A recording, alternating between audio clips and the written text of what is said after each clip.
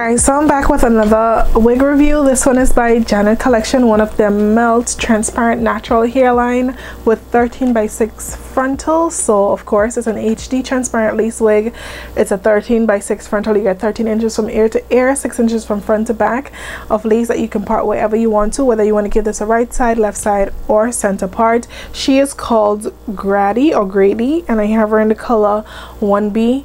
Now it looks prettier than I thought it would have looked, because when I saw it I was like, okay, it kind of looks really wet and just gooey on the stock art. It looks like they added what do you call it, edge control to the entire wig, and it just looks clammy. I don't know, for some reason, maybe just the way it came out on the picture, it just looks really clammy, but you could kind of tell the difference between the textures, right? So usually, like for example, I don't want to use Niche Soft and Natural because that's more of a yaki, really yaki texture. The wig that I reviewed, when did I review it? Yesterday. I think it was the last wig that I reviewed yesterday. You see how it had more of a matte, fluffier type of look.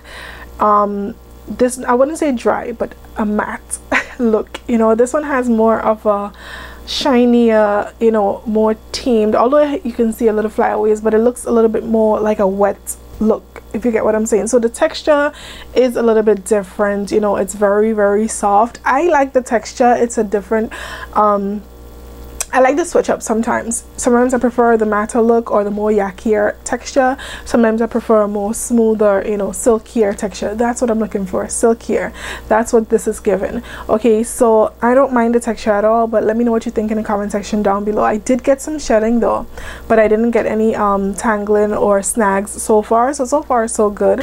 And for the rest of the cap, you do have 2 combs up front, 1 at the back, the adjustable straps. It's a regular cap construction, about medium to large in cap size, and it comes in other colors. I'll make sure to leave that in the description box down below. It comes in 4 special colors, including strawberry blonde, and it comes in 1B number 2, so you have that handy. But let me know what you think about this unit. I actually really like it. Like I said, I didn't expect it to look this good, but it does.